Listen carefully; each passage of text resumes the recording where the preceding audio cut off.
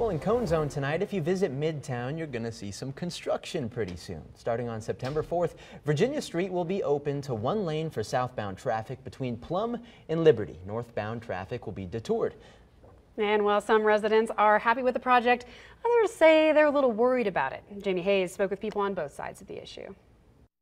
Why can't they do it in small sections so as not to inconvenience everyone that lives and survives in Midtown? Shelley lives in the Carriage Stone Apartments off Virginia Street, in the heart of Midtown and in the middle of RTC's new Virginia Street Bus Rapid Transit Extension project. The 2-year project will shut down most of Virginia Street, leaving her without a place to park. We have 84 units in our apartments and 27 on-site parking, so a lot of people here depend on the side street, Thomas Street and Virginia Street to park our cars at night. And she isn't the only one concerned. Many businesses in the area are also concerned with parking and access to their stores and restaurants.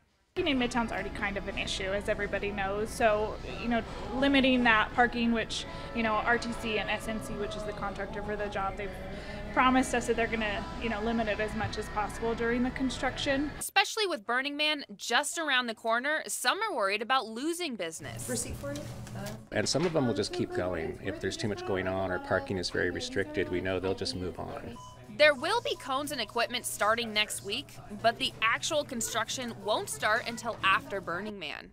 On September 4th, RTC will start utility work for Phase 1. This is a very old road, so a lot of stuff is above ground. We're going to take all that, put it underground, and really do some much needed utility work. Phase 2 will start in spring or summer of 2019, expanding sidewalks, improving traffic operation, and adding more lighting. While the owners at Two Shakes are worried about parking, they do like the final product. And we're really excited for the streets to be cleaned up, the sidewalks to be better. I know, it's always hard. Change is hard, but once it's done, it's going to be a really positive change for Midtown. Covering the story, Jamie Hayes, Channel 2 News. RTC is holding a block party to answer questions regarding the construction next week on August 23rd, starting at 5:30 and going until 8. It will be at the parking lot next to Midtown Eats.